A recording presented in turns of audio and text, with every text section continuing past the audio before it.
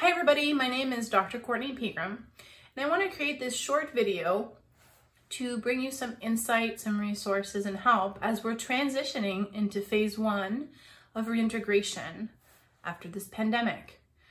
I've been talking to my clients a lot, and I've had a lot of meetings regarding what are some topics or some critical points that need to be mentioned. I could put a ton of documents together and resources, but sometimes just the face-to-face and putting things into practice can spark some ideas. So this video is best suited for managers, leaders, small businesses. It's going to give you strategies and tips to somehow figure out how you can start prepping for phase 1, phase 2, and phase 3 of reintegration. At Pegram Consulting, we're offering a program to help with the meeting facilitation, the training aspect, and implementation of your policies and procedures.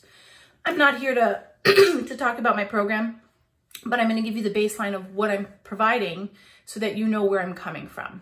So here's what I recommend. Right now, there's going to be a lot of anxiety, and uncertainty is a daily word that comes up constantly. What we need to do as leaders is start thinking of ways to increase psychological safety in our workplace, our organizations, and our team. If you're like, how do I do that? It's taking uncertainty and creating a platform that is safe and secure in that moment for your employees. We are living in a time of transition where we don't know if anything will ever be the same. I can say what I think, that things are going to be different from now on. A lot of things are changing and we don't have the answers. And when we don't have the answers as leaders, it really can create fear in our employees.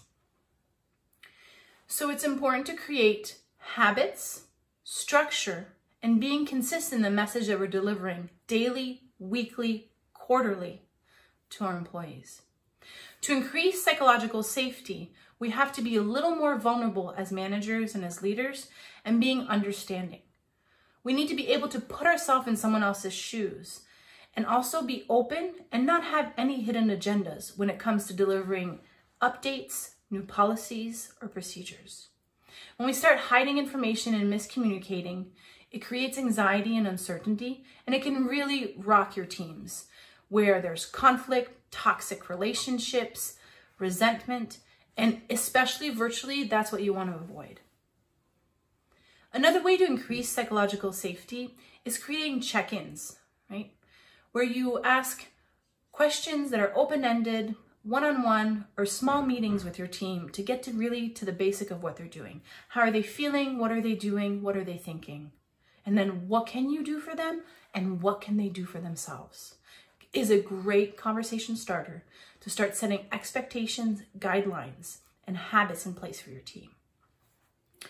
As we move more into phase 1 and phase 2 of reintegration, we have to address the emotional crisis that happened. Everyone was told to stay at home, and we listened and we did this. I know as a business psychologist, the first thing that happens when the transition occurs is high levels of anxiety, resistance, right, and sabotage. What is going to happen in our teams is as we move forward to phase 1 and phase 2, things are really uncertain, things are going to change daily, and people might not react well to that. So being prepared. You might be like, how do I even prepare for this? It's about the way that you deliver the message. It's how consistent you are in delivering certain amount of information. There are certain things through all of this that are going to remain constant.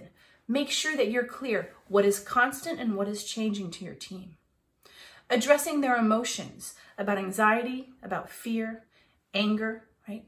And then addressing what is uncertain within your company, but always ending with what is certain, right? We might not know what provides us tomorrow, but we know today that we are here and we have these things and these are the accomplishments we have and here are the shout outs I want to give to my team. That creates a place where people feel a little more safe, a little more secure. We're all clear that things are changing, but we don't know how it's going to roll out.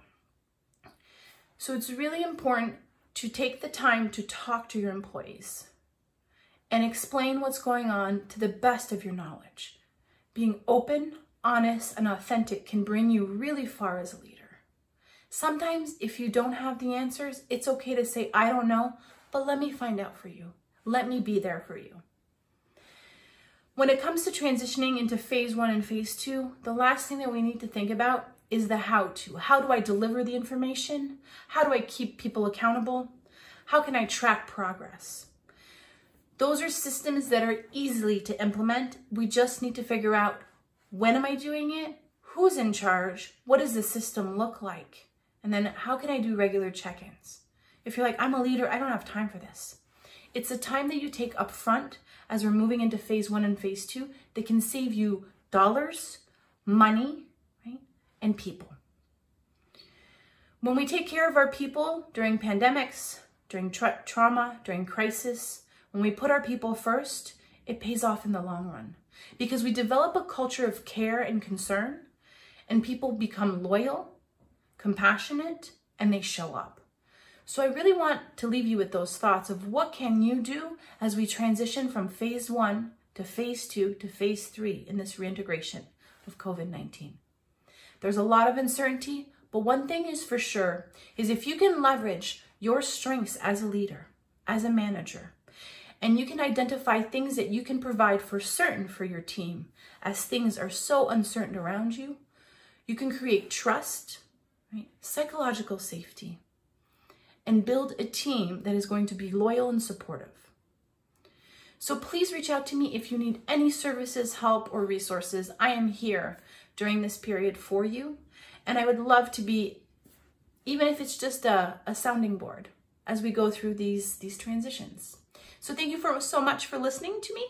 If you like this video, please share your thoughts and feedback, and you can find me at my website is CourtneyPeeger.com or PeegramConsulting.com. We have a list of all our programs and services, and I'm here for you. Thanks so much. Take care. Stay safe and sane.